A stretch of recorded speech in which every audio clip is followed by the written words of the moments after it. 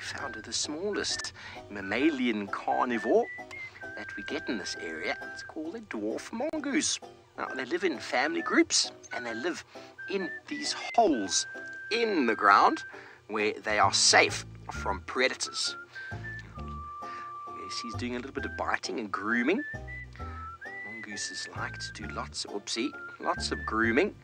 It's very important for them to strengthen their bonds of family, to do lots of grooming, and actually to become the dominant group or dominant male or female in a family like this.